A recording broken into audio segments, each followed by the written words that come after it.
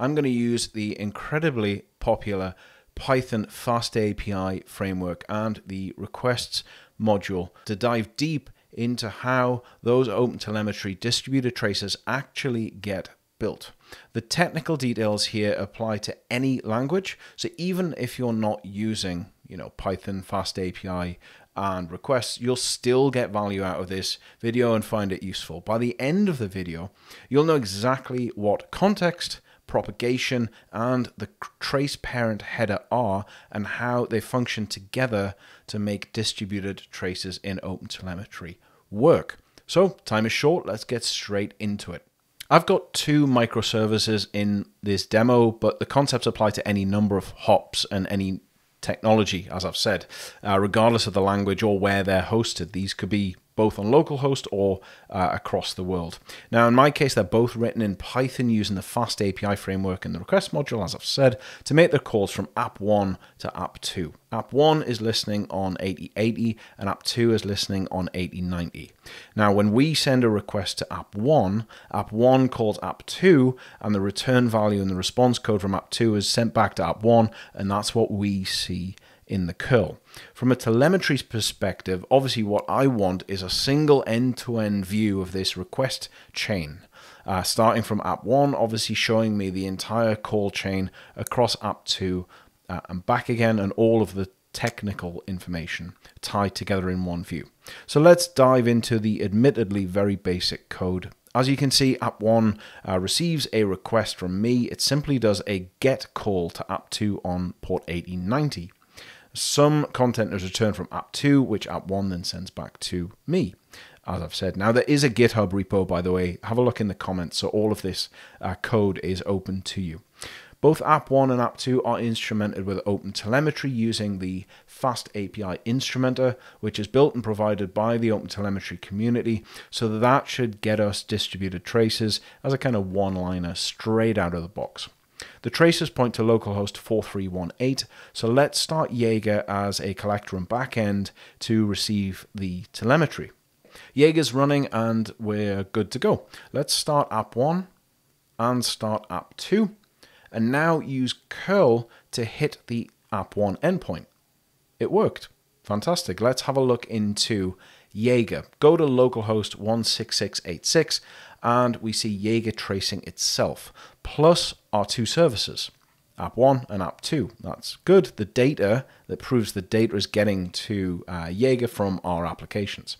Now, app 1 has a trace containing 3 spans, so does app 2. And by the way, if you don't know the difference between spans and traces, I've got a video linked above that goes into that in some detail. So go check that out first and then come on back here. But it doesn't look quite right. It's almost there, but they're not combined, the two traces. We've got a trace in app 1 with 3 spans and a separate trace in app 2. And what we were expecting was a single end-to-end view. So let's have a look at some of the debug output. Now we see a trace ID and a span ID and trace flags from app 1. And we also see that app 1 is doing a get request to localhost 8090. Perfect, we knew that because that's the app 2 endpoint. Jumping into app 2, we see it successfully received the call from somewhere and sent data back. And we also see a trace ID and a span ID. The problem is that app 2 is generating a new trace ID. If you look closely at the trace ID from app 1 and app 2, they're actually different IDs. And that is what's causing this split view, this dual trace in Jaeger. Now, in technical terms, app 2 does not have the context that it's part of a larger trace. So how do we actually fix that? Well, in this case, it's actually quite easy. We use the requests instrumenter. Again, it comes from the community as a one-liner. And this package is responsible for adding all of the required context onto any calls that the request module makes when we use that module to do the get from app 1 to app 2. So let's restart Jaeger to get rid of all the old data so we're not confused. Let's uncomment the include and the requests instrument line and restart app 1.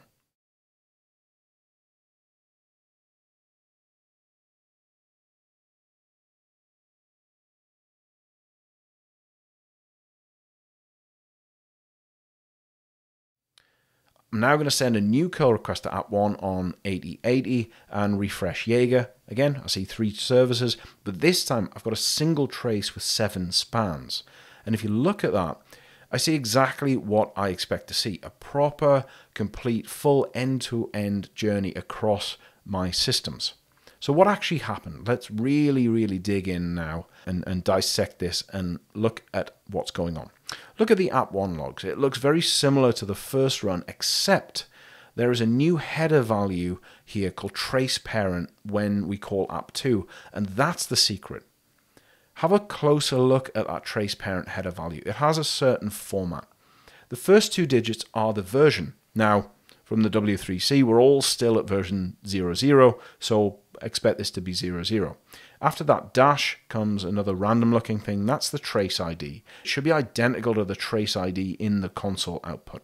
There's another dash, and that is the parent span ID. Notice it's slightly different to the one printed above in the console output, since the request instrument does some wrapping and generates a span of its own, which is transparent to us. So unfortunately, we're not actually logging that span ID. The final part of traceparent is the trace flags field. It's an 8-bit field, meaning 00 to FF. So if everything, all the flags were set, it would have a value of FF.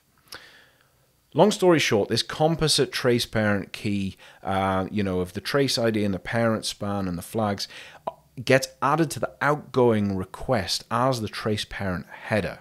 Switching to the app2 logs now, we can see that the header has been received, and so here's the key. The Python instrumentation code on app2 will first attempt to extract the traceparent, extract the trace ID and the parent span from the traceparent header. And if it can do this, it won't generate its own. Thus, it'll just reuse those values. And this is how Jaeger is able to show everything end to end, because everything has the same trace ID. So to summarize, to get cross-service traces stitched together, correctly stitched together, you must ensure that the trace ID and the parent span are passed to the downstream service. Now, obviously you can do this yourself, or you can rely on the auto instrumentation libraries, as I've done, and they'll do it for you. In HTTP systems, as you've seen, this information is passed in the traceparent header. In non-HTTP systems, the methods are going to vary, but as long as you can somehow arrange to pass that information between the services, OpenTelemetry will work for you. What I have seen and what I would check is that if you're expecting things to be stitched and they're not, double check that some intermediate component like a load balancer or a WAF isn't stripping out those headers. It's very common. Everything is set up and the developers are saying it's fine, and there's a component in the middle stripping out those headers, and as you've seen, that's going to cause kind of split brain dual traces. Now, the information we're passing, the trace ID, the parent span, etc., is called the context. The context is that we've already started a trace.